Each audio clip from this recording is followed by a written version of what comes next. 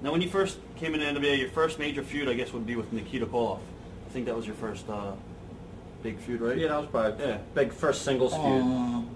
Yeah, I guess you could say that, yeah. What was Nikita like to work with? Nikita's a good guy. He's a little different kind of guy. In like what aspect? Just, he had gotten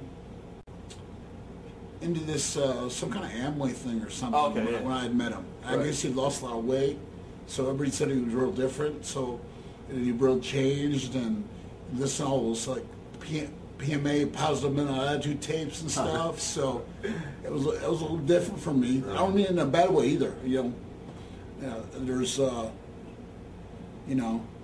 Dr. Phil's and everybody makes a lot of money off that, so, I mean, nothing wrong with that stuff, Right.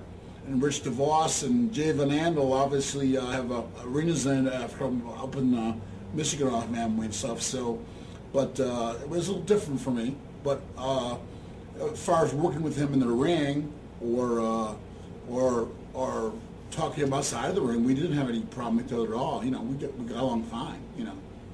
Your match was pretty good? As far as I know. Right.